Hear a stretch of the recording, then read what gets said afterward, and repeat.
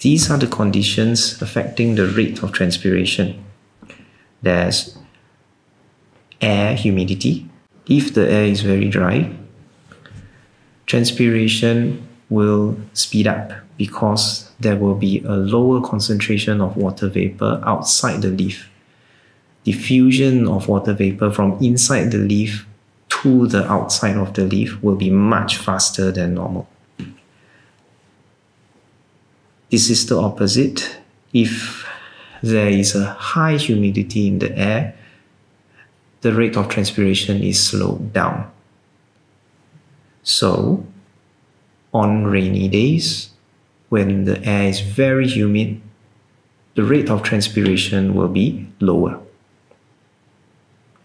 On dry days, or in very dry climates like the desert, transpiration rate will be very high.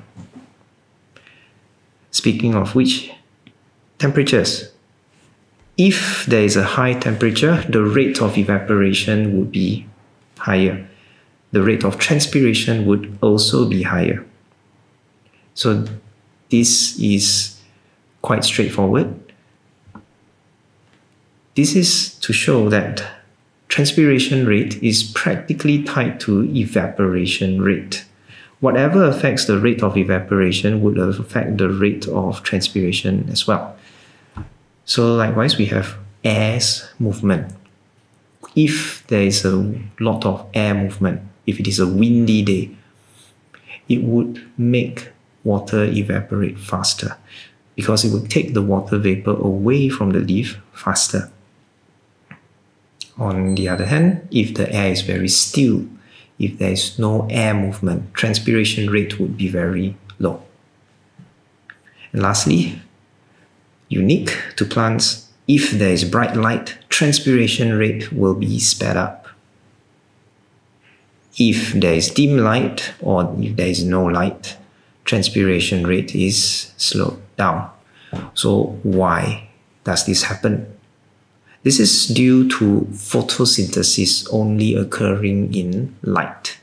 When a plant photosynthesizes, the stomata of the leaves open and therefore allow transpiration to occur. This is why transpiration rates are highest during the day. Because during the day, there's light, the plants are photosynthesizing and the stomata are open. During the night, when it is dark or there is very dim lighting, photosynthetic rates are low. The stomata of the leaves are closed and therefore water vapor cannot move out of the leaf. Transpiration rate is low.